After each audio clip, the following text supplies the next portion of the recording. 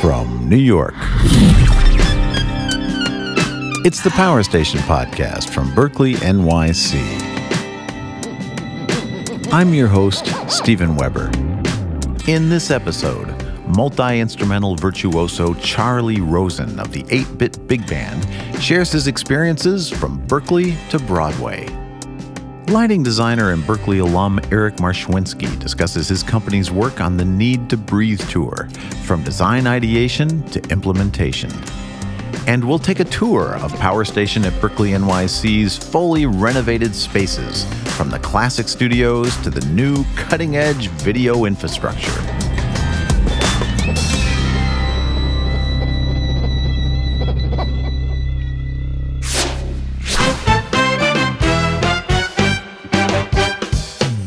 Charlie Rosen is a Tony-nominated multi-instrumentalist, arranger, composer, musical director, and producer. Playing over 70 instruments, Charlie grew up in a musical family in Los Angeles where he learned piano at the age of 3. He moved to New York City at 17, immersing himself in the Broadway scene. Charlie also made time to study film scoring and contemporary writing and production at Berklee College of Music. In 2018, Charlie combined his childhood love of video game music with his embrace of the golden era of big bands in his hugely popular project, the 8-Bit Big Band. Charlie's work on Broadway includes the musicals Moulin Rouge, American Psycho, Honeymoon in Vegas, and Be More Chill. Well, Charlie Rosen, welcome to the Power Station Podcast. Thanks for having me. As I understand, you're the son of a professional bassoonist, an organist who also did all sorts of instruments. Yeah. Because you play like every instrument under the sun. I think the New York Times says you played 77 different instruments. Yeah, they made me count all the instruments in my apartment one day. It was pretty wild. That's so awesome. How does somebody like you happen? Yeah, my parents are both musicians, like you said. My mom is primarily a bassoon player, but is a woodwind doubler. And my dad's main musical passion is being a silent movie theater organist. So specifically, we have a Wurlitzer pipe organ installed in our house in Los Angeles. I was luckily given access to all these different instruments to just pick up at my leisure when I was growing up and play around with. And my parents had the ability to say, okay, well, at least let me show you how to make sound on it, or like how it works. Right. And they started me on piano lessons when I was 3 after they figured out the perfect pitch. I tried cello in elementary school for a while. Then when I was in middle school, I was playing in bands with my friends. And so that's when I got really into guitar and bass and drums. And I ended up going to high school as a drummer, actually, playing in big bands. Huh. Yeah, and I thought I was going to go to college and be a drummer. There weren't any upright bass players in this after-school big band I was in.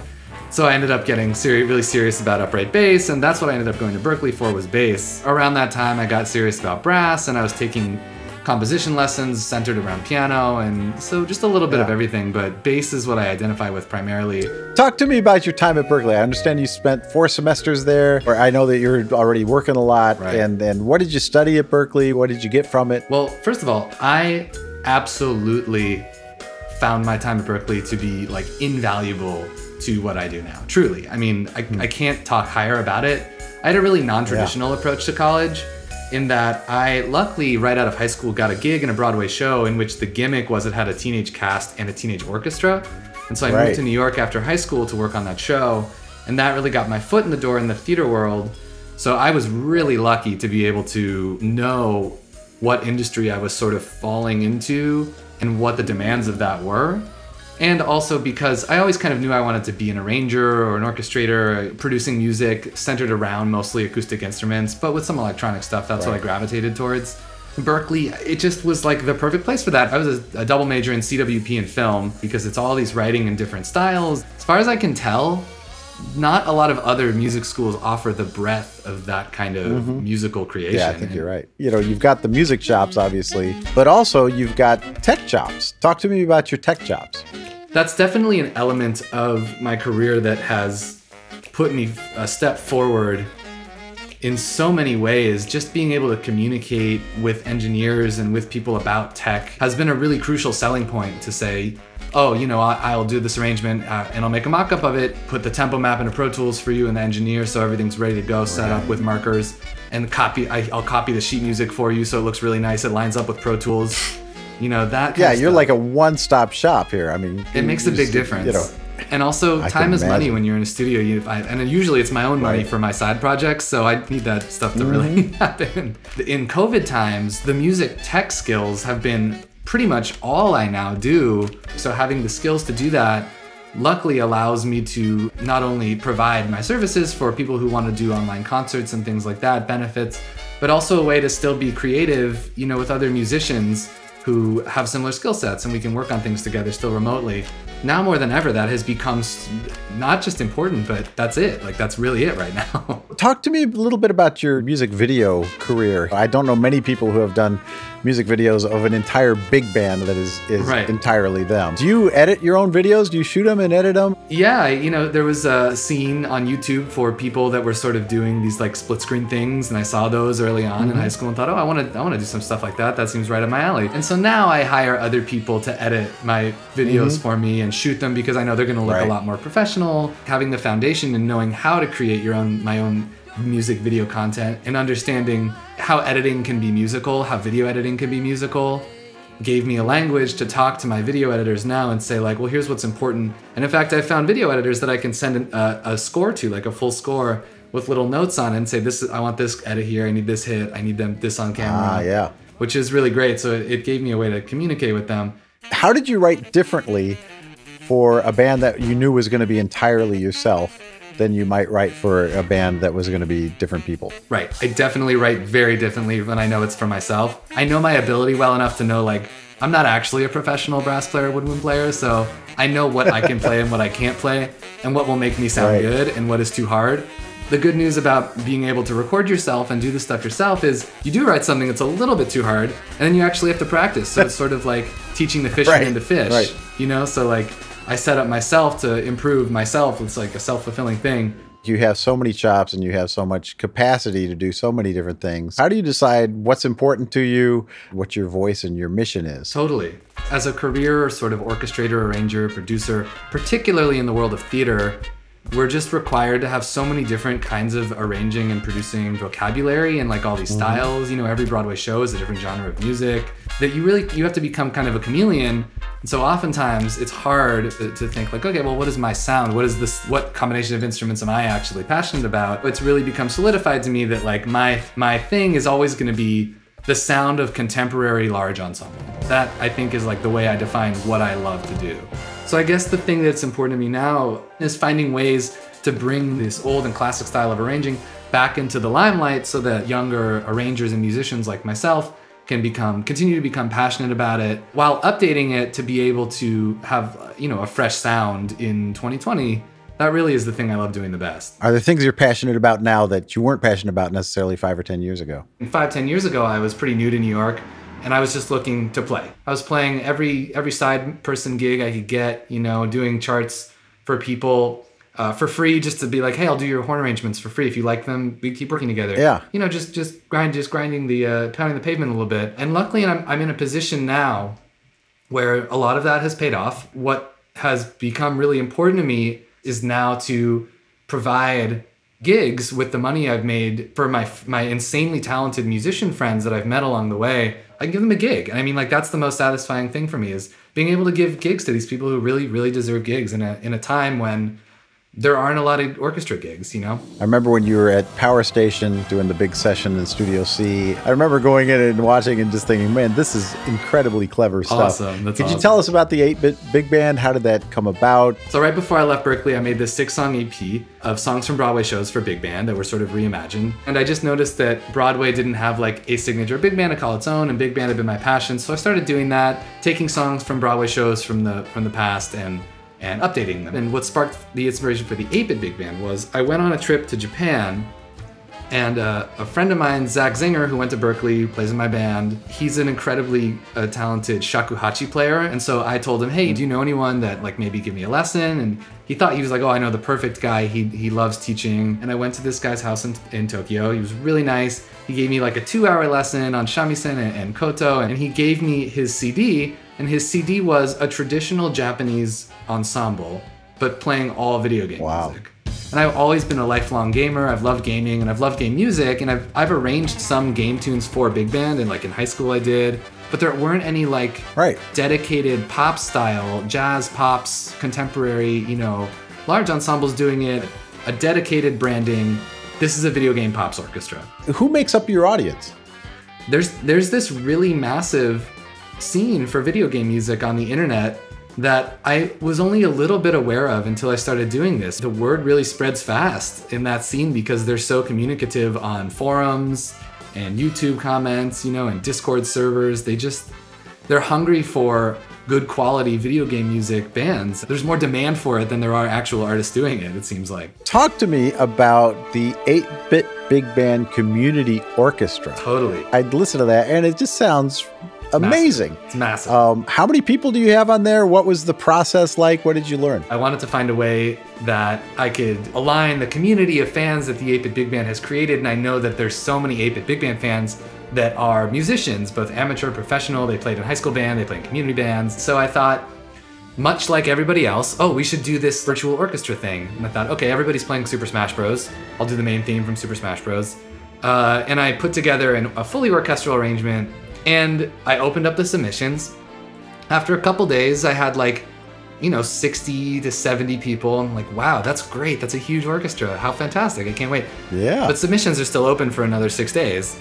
And over the course of those 6 days, it just exponentially grew until we ended up closing at 664 musicians from 44 countries around the world. That is incredible. Insane. That's incredible. So if you've ever wondered what 3 bass saxes, 4 contrabassoons, and 5 contrabass clarinets sounds like, just listen to that, get a subwoofer and enjoy.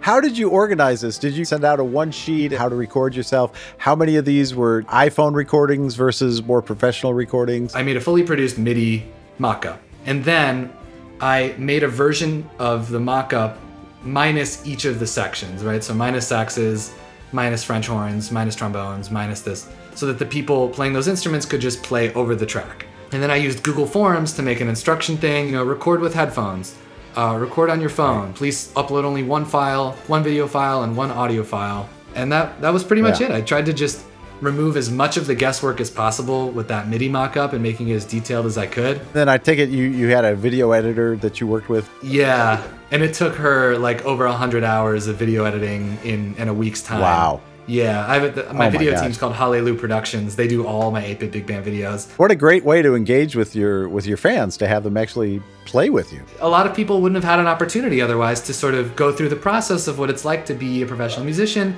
and contribute to something that's released professionally. For a lot of people, it really was a really cool opportunity, which is really meaningful to me, So you're now at the ripe old age of 30.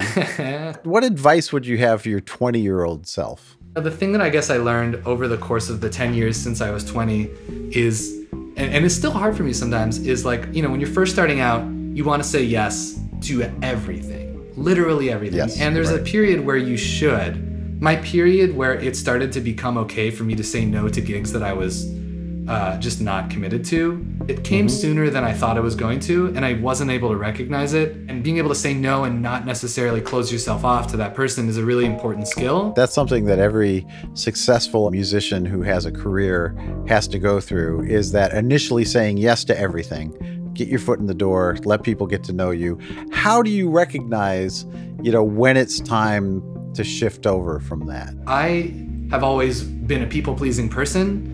And so it's been hard for me to find a way to not do things that my friends ask me to do. I want to help my friends out. I want to say yes to people. I want people to be able to depend on me. I think I had to get to a certain point in my maturity level to look at my own emotions and say now the reason why I'm unhappy is because I just don't need to be doing this. And it doesn't mean I'm a bad person. Doesn't mean they're a bad person for asking me. It's nobody's fault. It's just me being able to recognize my own emotions and why they're happening. So it's kind of a skill that I'm still learning. It's also the thing that I've realized in the past few years. It's being able to recognize oh no, I'm not right for that gig. I'm not right for that gig. You need somebody to produce electronic music. I have not really shedded that. And I'm not the right person. And to be able to read between the lines of somebody's email about what they need and go thank you so much for asking me, but I think I'm not actually the right person for your gig. And that's okay. It's easy for me to say this and harder for me to do it. But I guess that the advice I'd give to myself and others that are certainly entering the workforce in this time, now more than ever, trying to find a thing that you do that is different or that is unique, that will set you apart, whether it be online or in person. Right now it's just online. I feel like it's just the most important thing right now. Find a way to create something that feels like really an expression of who you are. Charlie, it's been such a pleasure speaking with you. Yeah, man, likewise.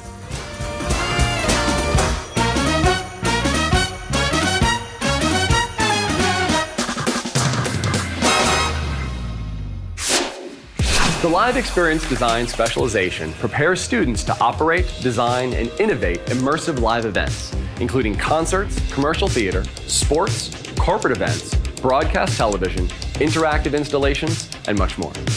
Here at BerkleeNYC, we have the facilities and educational experience necessary to prepare the technician artist to work at this critical intersection of artistic expression and technical innovation. Our main areas of technical focus are sound, lights, screens, cameras, and interactive performance control.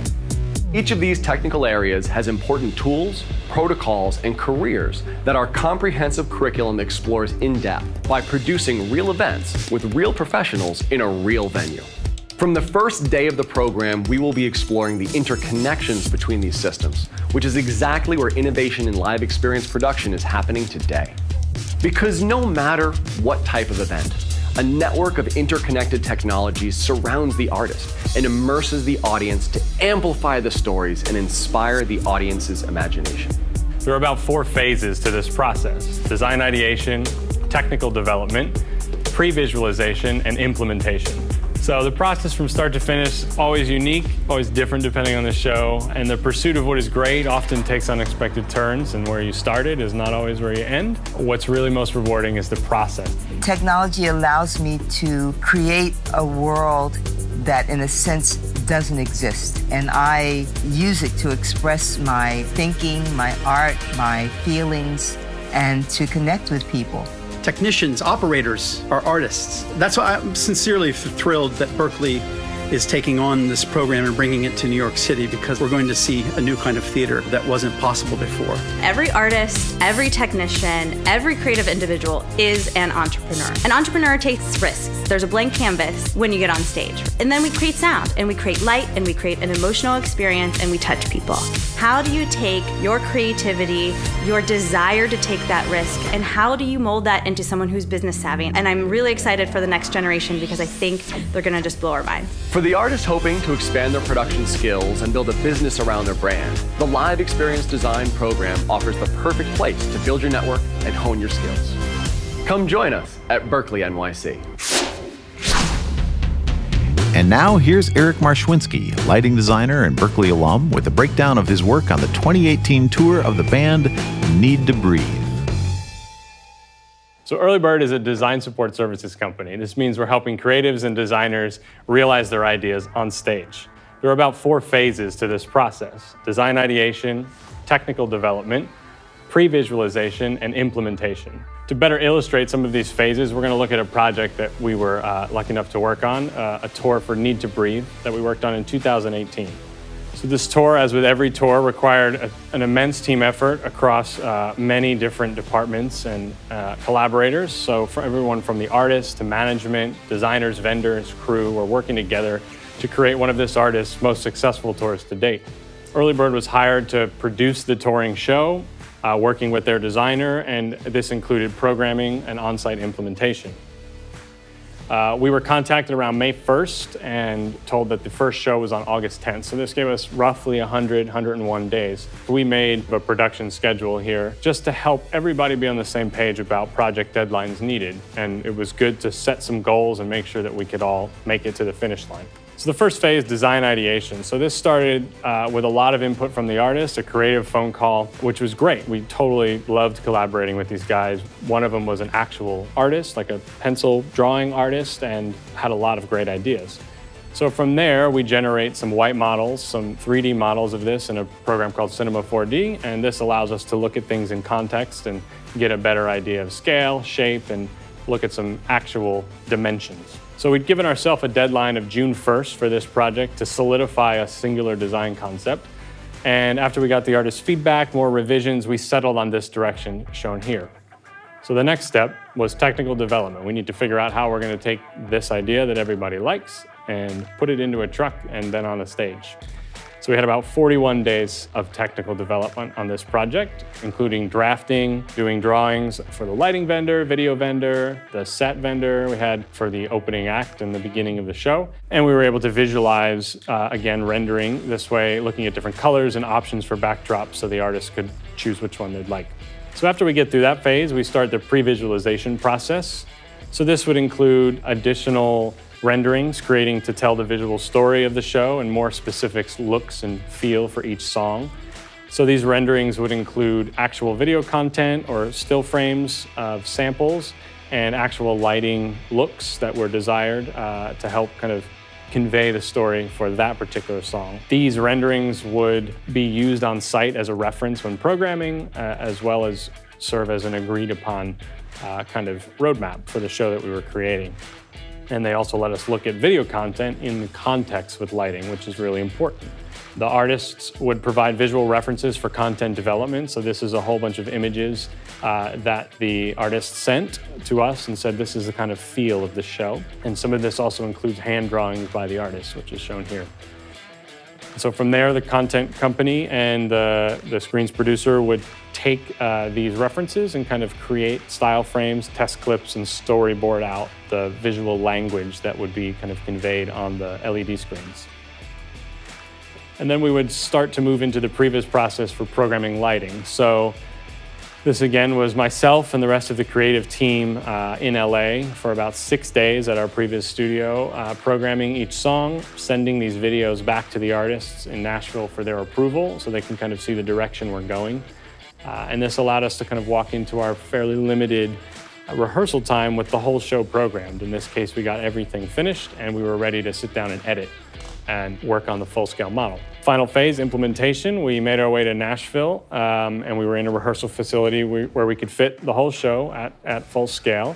And we spent a few days loading the show in, getting the technical aspects of the show worked out before embarking on polishing the show creatively, where we sat with the artists, they sat with us front of house and we'd go through the looks and again, very involved, had great opinions and artistic vision, and that collaboration is a really interesting part of the process. This show included a bit of a gag that was like a performer lift that lifted the artist 15, 20 feet up, kind of floating in the middle of the rig. And he was wearing a mirror ball jacket to complete this kind of moment and this kind of night sky look. So it was a pretty cool idea that we all came up with together and were able to execute as shown.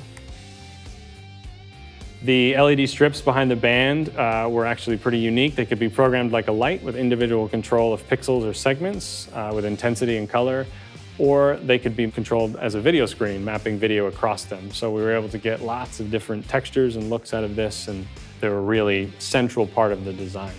On these shows, you end up spending tons of time with the rest of the team you're working with, which is really important. The human factors side of this industry is rarely talked about, but is really, really important. When all the lights and gear and all that stuff disappears, you're kind of left with looking back on these shows and the time you all spent together. And so it's really important to take care of the team you're working with or working for at the same time and appreciate everybody is kind of going through this together. So this was a picture from rehearsals when we ordered an ice cream cake and we had a blast.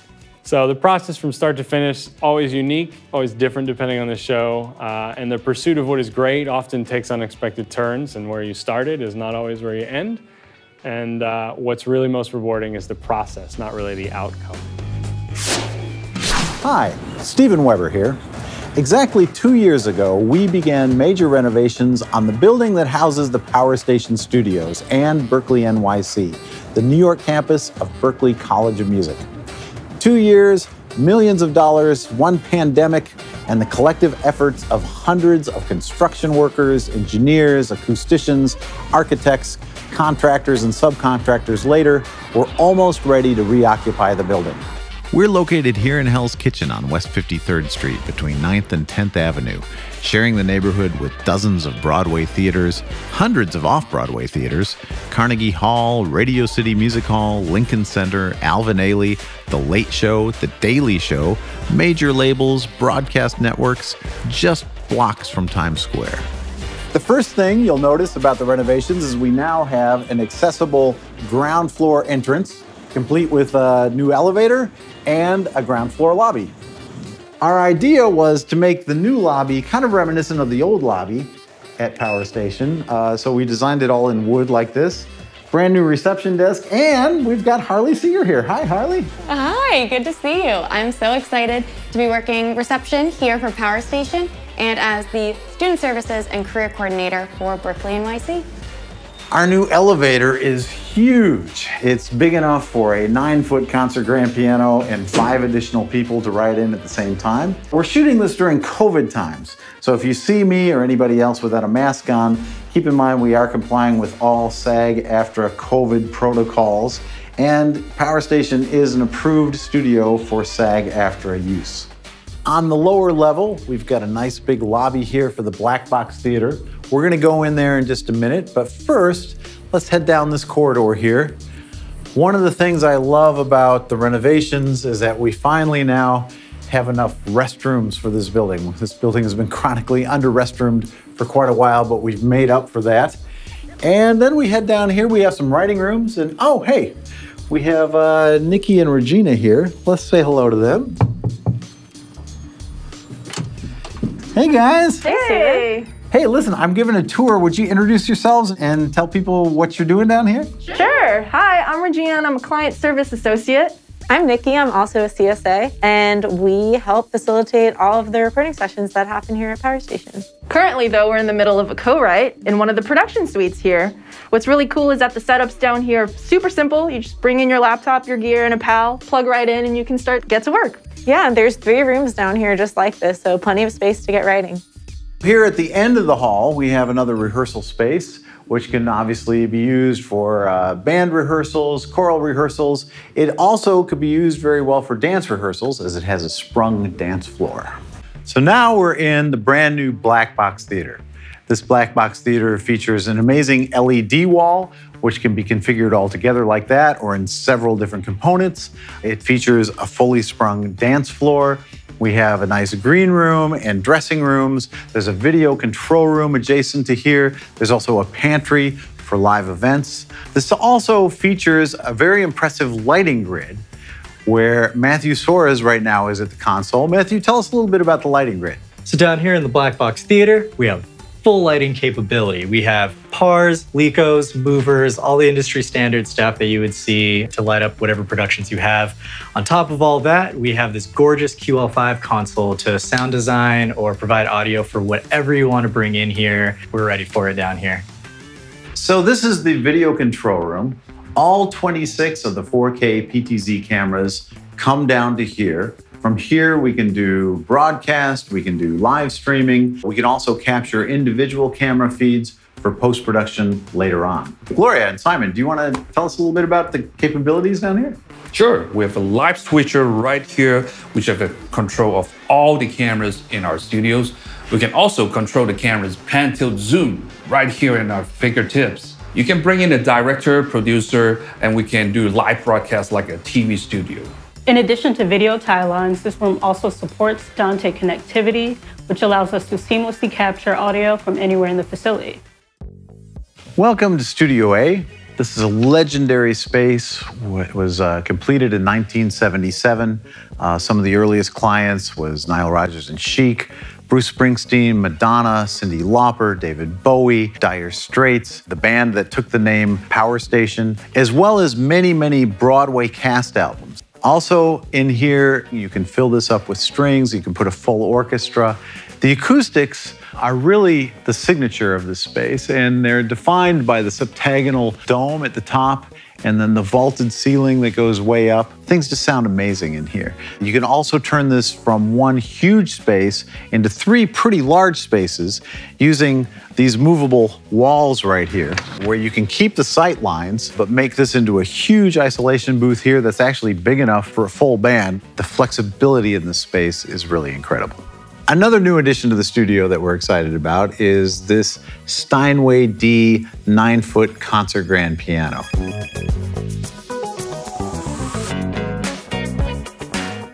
We made a huge investment in video infrastructure, starting with these PTZ cameras. PTZ stands for pan, tilt, and zoom.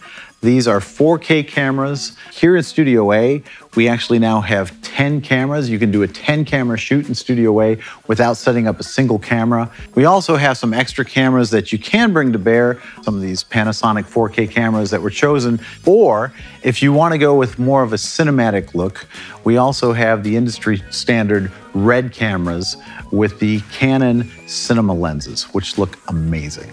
We've also replaced all of the track lighting with DMX controllable Times Square lighting. Also, during the renovations, we were able to give Studio A its own very private and very comfortable lounge, complete with accessible restrooms. Here is the control room for Studio A, and here is Ian Kagi. Hey, Ian. Hey, Stephen. Could you tell our friends a little bit about the control room here? Absolutely. Welcome to the control room for Studio A. Studio A's control room is centered around a Neve 8088 analog console. This console was installed in the facility in 1980, and we spent the last 2 years refurbishing it and bringing it back to its home. Other upgrades to the facility include Dante throughout all of the studios, multi-channel headphone systems, as well as state-of-the-art Pro Tools systems. Our hope is that we can support great analog gear with also amazing digital infrastructure. So leaving the Studio A lounge, we go right into this elevator lobby, which is pretty nice. The gallery is over there, but first let's go take a look at Studio B land. Studio B now has its own dedicated private lounge for artists working in Studio B, where they can hang out between takes. And we have yet another accessible restroom here. Let's head into Studio B itself.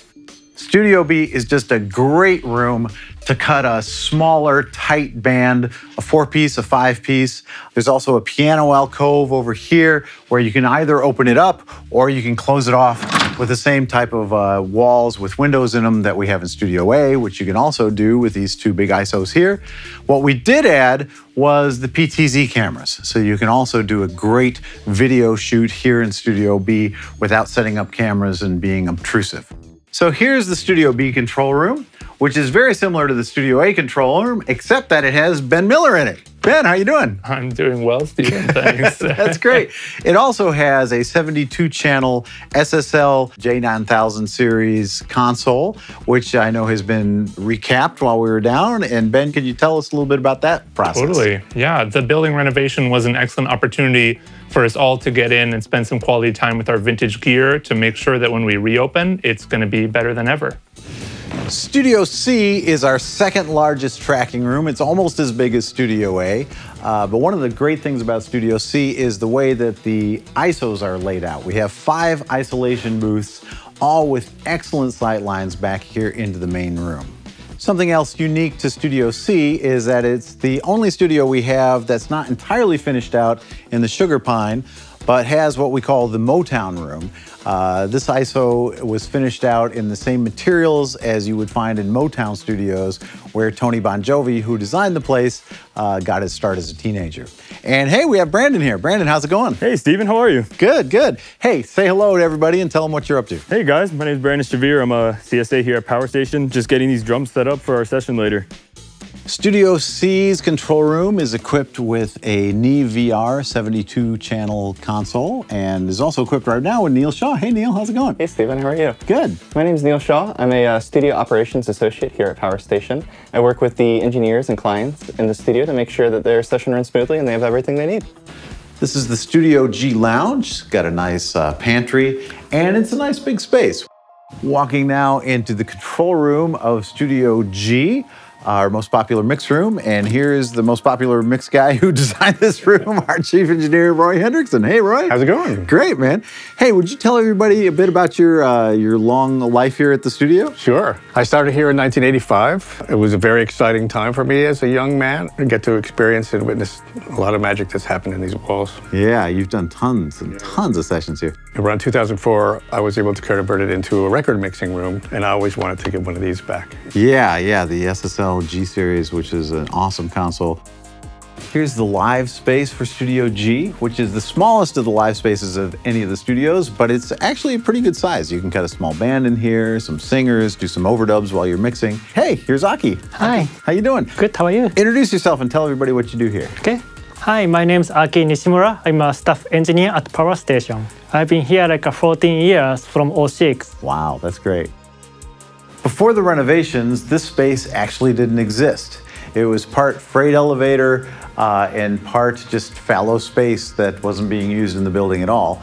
Now it's a nice large room that can be used as a classroom, can be used as a rehearsal space, and we were also able to liberate this wonderful window so that students and artists and musicians, as they're rehearsing here, can take a look at the Midtown views, and also it lets in a lot of great light. Now we're in the virtual reality and augmented reality lab.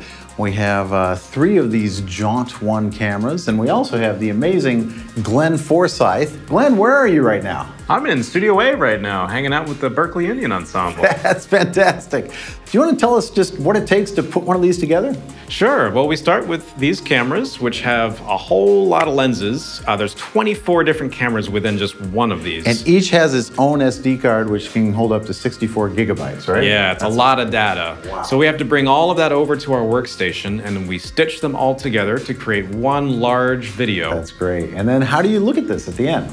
Well, there's a bunch of different ways you can enjoy this media. Obviously, we have these wonderful headsets, a bunch of different generations of VR headsets. Enjoy this. It's the most immersive way, but you're not limited to this. You can actually watch these videos on your smartphone, even with a pair of headphones, or even on a desktop computer, on YouTube or on Facebook. And this, of course, is the DJ Lab. We have all sorts of DJ gear here, as well as Ryan Nava, longtime DJ, member of the Scratch Ambassadors, and head of special ops. Ryan, tell us what we're looking at here. Absolutely. Well, we got a number of DJ stations here featuring both analog vinyl turntables and the modern digital versions of them. We've also got some analog synthesizers, modern digital keyboards, kind of blending a mixture of the past, present, and pushing towards the future. Here on the 3rd floor, we have a nice big new space that's going to have multiple functions. This area is actually going to be a study area and a hang space. Brett, introduce yourself and let everybody know what you do. Hey everyone, I'm Brett Mayer. I'm part of the technical staff here at Power Station. Then over here, this is going to be the largest tech lab that we have at BerkleeNYC. There's a place for teaching. There'll be a place for students to bring their own laptops and work and plug into some additional horsepower and some monitors, as well as check out various MIDI controllers. Here in the gallery space, we'll be installing museum quality exhibits, tracing the history of the power station, as well as the New York City recording industry. There's a beautiful new space with a new window. I want to thank you for joining us on this tour today, and I look forward to welcoming you in the near future to the power station at BerkleeNYC in person.